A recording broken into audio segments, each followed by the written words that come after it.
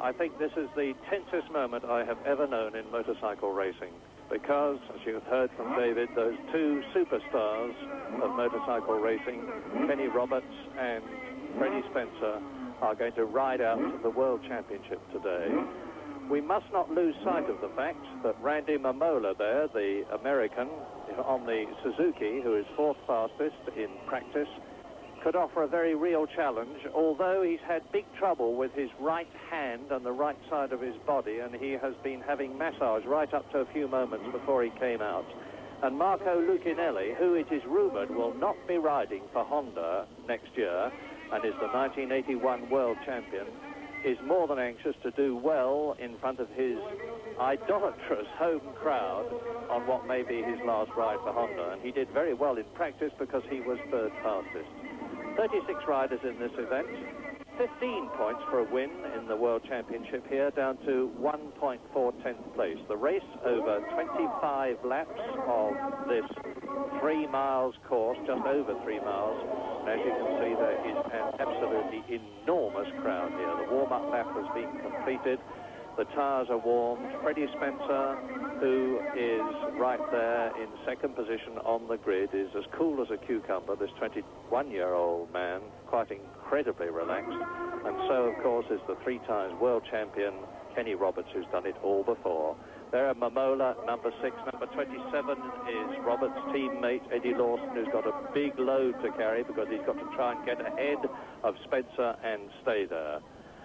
Lucky is Marco Lucinelli, number 5, on the Honda. So in pole position, it is a Yamaha of Roberts. They're bad starters, the Yamahas, so watch Roberts on the right, and away streak the Hondas. A superb start, and Roberts, sure enough, is left at the start.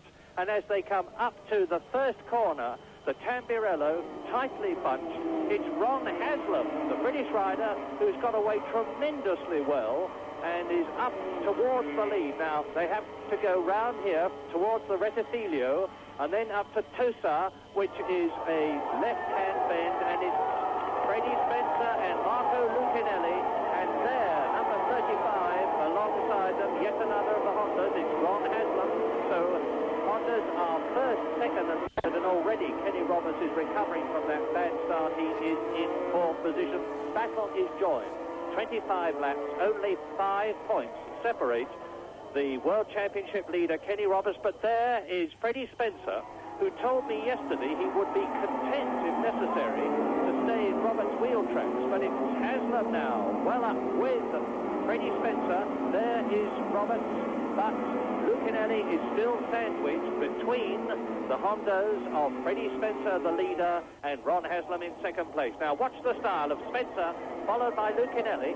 Now Lucinelli's got a lot to prove, and number 4, Kenny Roberts, is up into third place. Down to fourth goes Haslam. In fifth place, it looks like Raymond Roche. In sixth position is Eddie Lawson on the second of the 2 works Yamahas. Down to the Rivaxa, the double left-hander, which they exit at about 115 miles an hour, accelerate to 130 miles an hour, down to the Varianta Bassa. This is the end of lap 1 in this 25-lap race. Kenny Roberts is in fourth place. The leader is still Spencer. Second is still Lucinelli. Roberts is third now. There you see the red and white Yamaha V4. And you just see Roberts riding out of picture. There go Haslam and Eddie Lawson as the leaders come now up to the Tamburello. This is a 170-mile-an-hour stretch. There's Haslam behind him. Lawson, Mamola is only in about 8th position as they go up to the Reticilio. Down through the gears from 6th to 3rd as they come up to this very tight left-hander. And it's Spencer, Lucinelli, Honda, leading Honda, both works riders. If Lucinelli can stay with Spencer, is he going to try and get past him in the later stages of the race? Well, it's still Kenny Roberts in third position, and Barry Sheene is up into about 15th position. And he started right down the grid in 27th place into the Acqua Minerale, that artificial chicane. It's Spencer, it's Lucinelli, it's Roberts, first, second, and third. The rest of them streaming through. Now from the Acqua Minerale, they go to the Variante Alta. This is another chicane that they're coming to now. And very, very tight there for Spencer. Lucinelli goes through, and Spencer is easing away now. Now, Freddie Spencer will know that after his terrific start, which he's done many times before, leaving Kenny Roberts, he's got to try and keep ahead because Roberts is gaining. You can see that. We're on the second lap now, almost at the end of it, and you can see for yourselves visually the gap between the race leader, Freddie Spencer, the young American on the Honda, Kenny Roberts, who is 31 years old, riding the Yamaha, and it's still Lucinelli between them, and the gap between Spencer in the lead and Roberts in second place is 2.07 seconds. 2 laps completed in this 25-lap race. Now, there's Roberts, this tremendously cool customer, Roberts, and there is the battle for 4th position, and it's Lawson up into 4th place with Raymond Roche, and Haslam is down into about 8th position. And on the 3rd lap then, it's Spencer there, Lucinelli there, Roberts, and then behind Roberts in 4th position, it is Raymond Roche in 5th position, but now he's in 4th because he's passed him, it's Eddie Lawson. Then in 6th place is Marc Fontaine, the Frenchman on the Yamaha, and in 6th position is 7th position, it's Ron Haslam, followed by Randy Mamola. So it looks as though Randy Mamola's problem is striking him already, and there is Kenny Roberts gaining on Marco Lucinelli, the American catching the Italian, the V4 Yamaha. All these machines produce about 130 brake horsepower, and they only weigh some 220 pounds, so there is an absolutely fantastic power-to-weight ratio, and they're doing about 170 miles an hour on the fastest part of this course, and the gap between Freddie Spencer and Kenny Roberts is now down to 1.83 seconds. Roberts is gaining.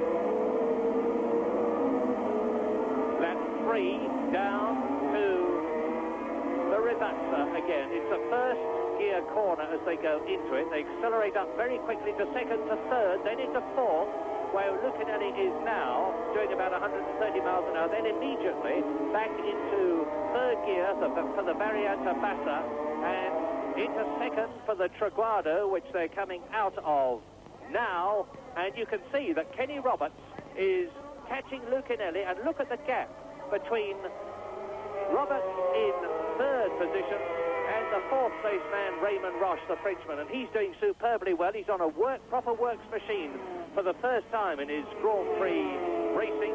That's number 36 when you see it, the Honda of Raymond Roche, riding this 3-cylinder works machine. There he goes, 16-inch wheels, he's not used to those. And Kenny Roberts is ahead of Lucinelli into 2nd place, and this is exactly what we expected. A poorish start for Kenny Roberts, who has methodically worked his way through the field. Now he is setting about catching Freddie Spencer, the man who is leading the World Championship by 5 points. 15 points for a win, 10 points, 12 points for 2nd place, 10 points for 3rd position. Number 4, Kenny Roberts, 3 times world champion, 22 Grand Prix he has won in his 13 years of racing, and he's won 5 Grand Prix this year to the 6th of Freddie Spencer. There is Spencer. Now he's approaching the Variante Alta, 2nd gear. Roberts, Lucinelli, behind Lucinelli in 4th position now. It is Eddie Lawson, so both the Yamahas are in the top 4. Then it's 5th, Raymond Roche. Then it's 6th, Marc Fontaine. Spencer, Roberts, Lucinelli, Honda, Yamaha, Honda. A roar of approval from the crowd when they hear on the public address system that Kenny Roberts has moved up into 2nd place. He is tremendously popular here, but so too is Freddie Spencer, and the gap now is 1.48 seconds. 2nd, Roberts. 3rd, Lucinelli. We wait for Raymond Roche to appear. You'll see him in the background as the first 3 accelerate through. And these competitors have been racing in South Africa and all through Europe in what has been one of the most exciting Grand Prix seasons of all time. And as you have heard and must have read ad nauseam, because it's really gripped the world's imagination, these two men that you're looking at now, Freddie Spencer, 21 years old, and Kenny Roberts, have between them won all the Grand Prix that have been held this year. And Lucinelli has been sadly out of the picture, the man we're looking at now. But Lucinelli, who lives only a few hundred yards from the circuit here at Imola, and was, believe it or not, recently refused entry by a gatekeeper because he hadn't got his pass. Everybody says they're Lucinelli, he says, but this was Lucinelli, and he really gets a tremendous dose of extra adrenaline when he's appearing in front of an Italian crowd, and he's showing it today. So Spencer leads, Roberts second but gaining. Lucinelli is in third position. In fourth place it is Eddie Lawson. In fifth place it is Raymond Roche. In sixth position it is Randy Mamola. In seventh position and pushed down one place, Mark Fontaine. In eighth place it is Ron Haslam, and in ninth place behind Ron Haslam the Dutchman Bert van Dolman on a Suzuki. Spencer and Roberts. You can see Roberts is inching up on Freddie Spencer's rear wheel all the time. I don't imagine that Spencer is going to fight perhaps as hard as he might have done in previous races to keep Roberts back, because he knows full well that to win the World Championship, which matters to him more than the race itself, he has only got to keep Kenny Roberts in sight, assuming that Roberts is leading. And if Spencer can do that, he's going to be, I think, the youngest 500cc world champion of all time, as we look at Marco Lucinelli. And we are now on lap 6 out of 25 in this San Marino Grand Prix. Now look for the gap between these two and watch for the styles.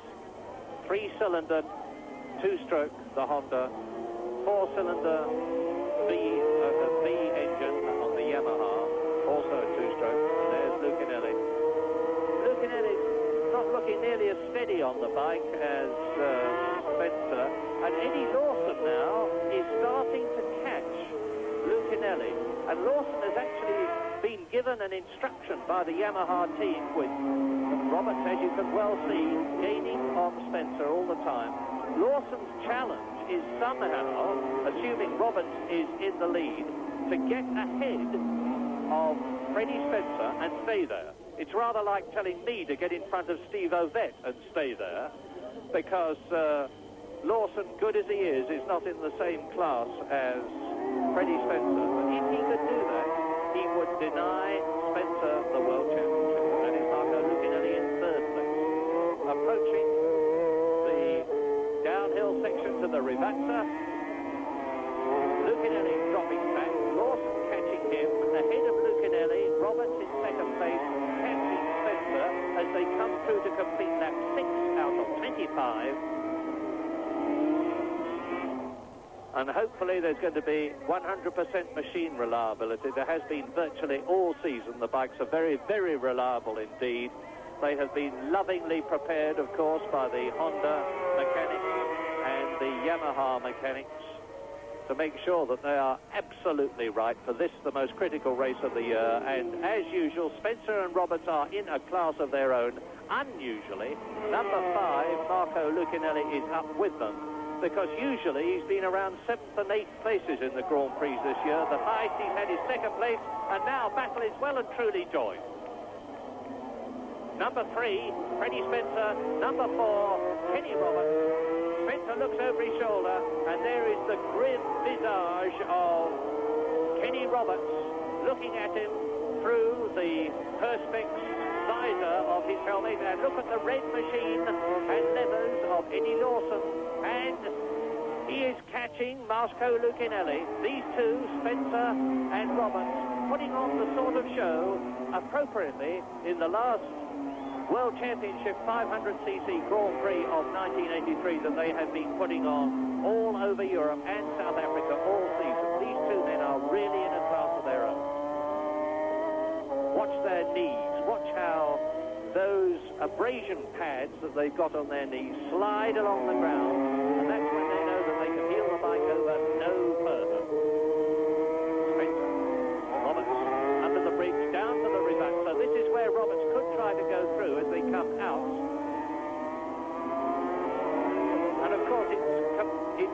got the right line and a bit more power, it's easier to get past on a bike than it would be in a car, because, of course, they occupy much less room on the track.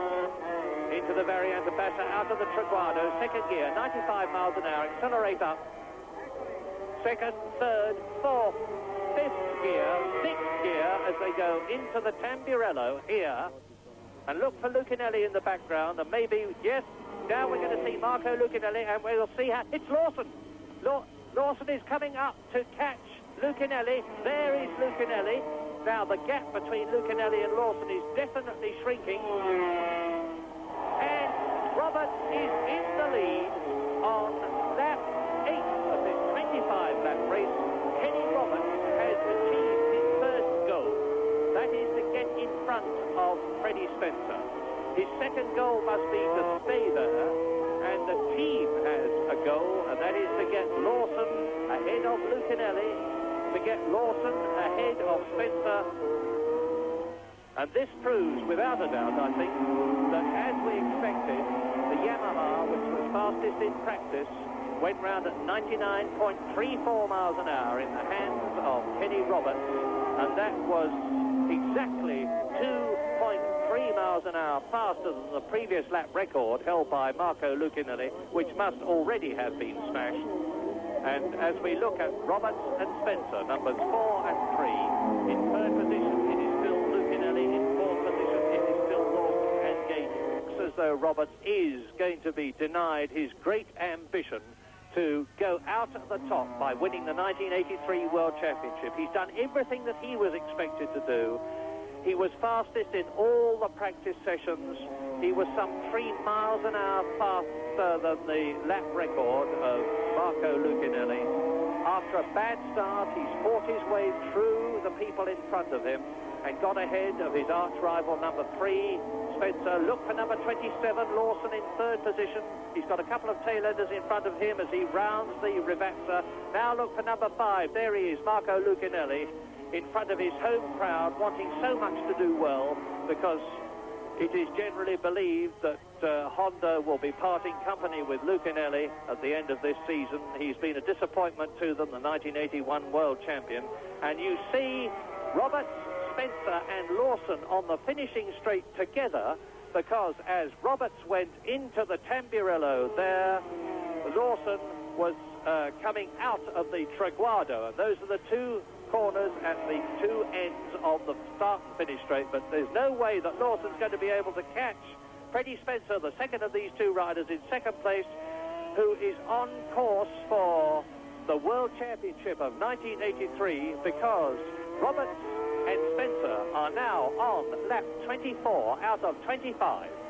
Yamaha leads, Honda second. There is Lawson, the leader of these three. He's lapped the other two. And there is Lucinelli, who is dropping back in fourth position. And for the record, of course, it's very important. In fifth position, behind Marco Lucinelli, it's Raymond Roche. In sixth position is Randy Mamola. In seventh place is Marc Fontaine. So it's a sprinkling of Hondas, Suzuki's and Yamahas. And the riders see that board, of course. Into the Variante Alta. Roberts, Spencer, watch the knees. That's the signal to the rider when he feels his knee dragging along the ground on the corners, that he can heel over no further. Roberts has suffered the frustrating experience of doing everything that he could possibly do, and yet not to be able to shake off Freddie Spencer. And I think probably Spencer has settled for second now. He's got the gap being given to him by the Honda team. His team manager, Charlie Heineken, and the important Japanese who are over here, leaning over the pit rail, knowing that if Spencer finishes where he is now, and he is on his last lap with Kenny Roberts, he will not only be the world champion, the youngest ever in the 500cc class, but he will clinch the world championship in the constructors section for Honda, and they have never, in all their long years of racing, won a 500cc World Championship in the Constructors class, even when Mike Hailwood was riding for them. So, up from the Tamburello to the Tosa bend, up over the crest, into the left-hander, underneath the bridge, fifth gear, 150 miles an hour, down to the left-hander. There's Roberts. Out of the Acqua Minerale, up the hill, now to the Variante Alta. This is the highest part of the course, under the bridge, into the little chicane. Roberts leads, Spencer second. It's going to be a Roberts victory. He's going to equal the number of wins that Freddie Spencer has had as Roberts passes Leandro Vecchiaroni, the Italian rider. They go down now, down to the Ribazza, the double left-hander. First gear, quickly up into second, then to third, 115 miles an hour, out of it at 130. And there's Eddie Lawson in third position. They are now virtually within sight of the checkered flag, they being Kenny Roberts there, number 4 on the red and white Yamaha. Number 3, Freddie Spencer on the Honda. Into the last right-hander. He's done it. He's won it. Almost. Kenny Roberts has won the San Marino Grand Prix on his Yamaha, but the world champion in the 500cc class for 1983 on the Honda, and a very worthy one is the man who is waving there, Freddie Spencer, in third position in the San Marino Grand Prix. Eddie Lawson on the Yamaha. Fourth is Marco Lucinelli. Fifth will be Randy Mamola. And sixth will be Marc Fontaine. A truly stirring race.